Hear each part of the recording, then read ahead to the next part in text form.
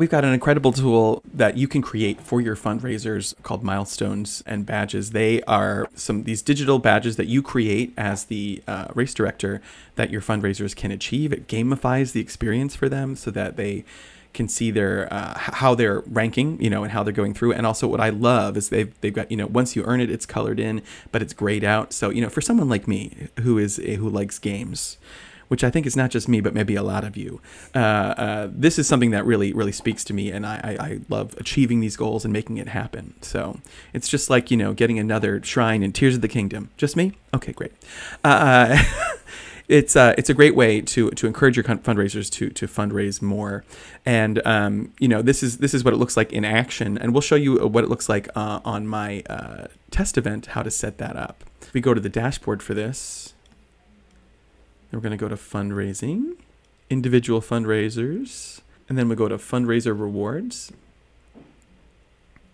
And here at the top, you can create all sorts of different types of milestones. It can be amount raised. It can be if you're the team captain, the number of donors you've had, if you've got Facebook fundraising enabled, all those different options.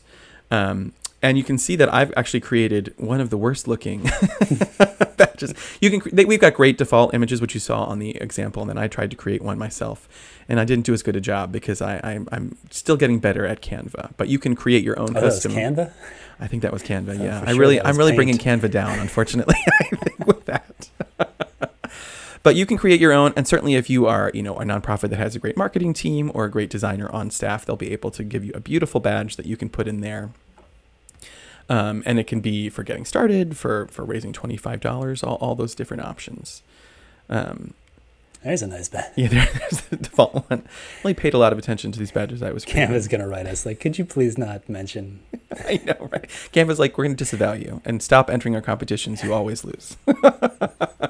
But this is where you set those up, and it's an easy, quick way to encourage your fundraisers to get out there and raise even more money.